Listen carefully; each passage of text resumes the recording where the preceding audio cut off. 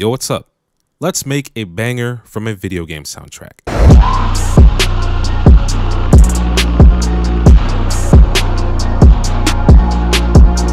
If you watched any of my other videos, you might notice that I like to implement my other interests and inspirations throughout my channel. I have a huge appreciation for things like anime and K-pop. Oh, you like K-pop? Shut the fuck up. And I often throw these references and memes around in my videos. Sometimes as background music, sometimes in my songs and raps. But one thing you guys might not know about me is that your boy is quite the gamer. As a matter of fact, Praxi Plays used to be a gaming channel, and I used to play stuff like Rocket League and Smite with my friends.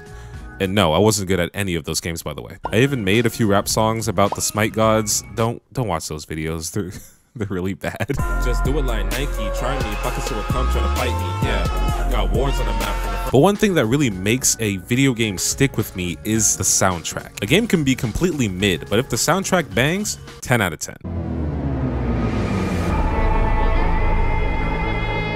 And it's always really interesting to hear songs from games flipped into hip-hop tracks.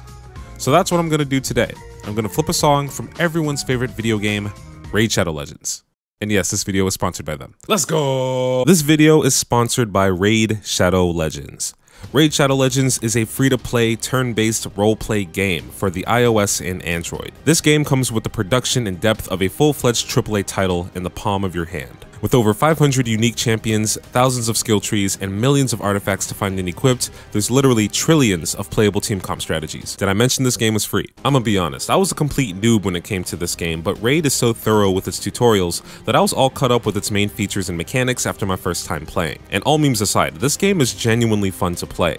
Like after creating and leveling up my team, I actually got pretty wrapped up in the main campaign. So, what's new in Raid? Last month they've released their biggest update ever with the new main event, the Doom Tower. With 120 floors, tons of secret challenge rooms, and 12 new dangerous bosses to take on, this is their biggest and most ambitious project yet.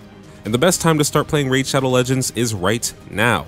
If you want to get a huge head start in Raid, all you have to do is use the link in the description, and if you're a new player, you'll get an XP booster, energy refills, an Ascendant Shard, 50 gems, and the free Void Champion, Bulwark. And all of these treasures will be waiting for you here.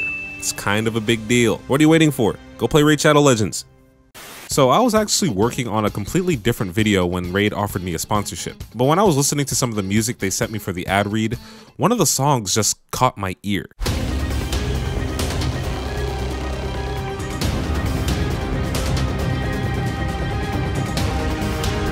And I was like, yo, that's a sample. So I took it, found an 8-bar section, threw it into Fruity Slicer, pitched it down 200 cents, and made that my main melody loop. I really opened that email and said, oh, sick, melody loops. I did add a bunch of effects to it, like slow-mo for that halftime feel, sound goodizer because I feel obligated to, 2 EQs, one to cut the low end and one to lower some of the harsh frequencies, stereo shaper for some depth, and a limiter for peak reduction.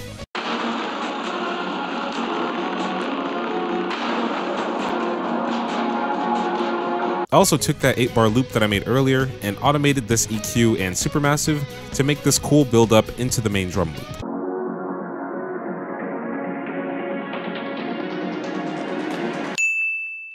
Now that the melody loop is done, I started to brainstorm what type of drums I envisioned on something like this.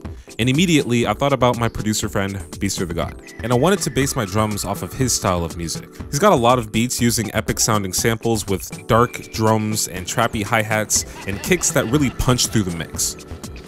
Not that hard, goddamn. The drums are pretty straightforward, moving in a trappy, almost Memphis style drum pattern.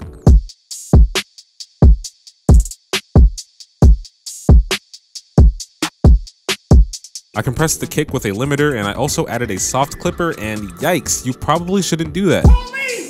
Help! Police! Help! I also added some reverb to the hi-hats, and I also layered this percussion loop and this live hi-hat loop just for some extra movement.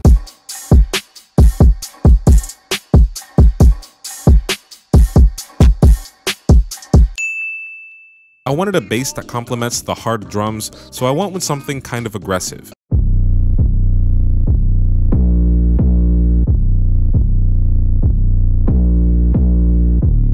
I used a few effects like Sound Goodizer and Decapitator for distortion, and an EQ for removing some harsh frequencies. I also have it sidechained to the kick with a limiter. I forgot to mention that I added these weep whoop parts to the bass. There's also a section of the beat where I wanted to switch it up, so I changed some of the drums and used this chiller plug style drum pattern just for a bit, and then I bring everything back right at the end.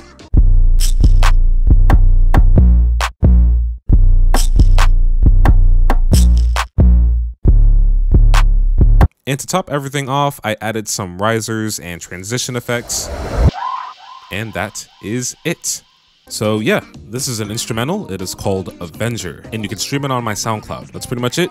Remember to like the video and enjoy.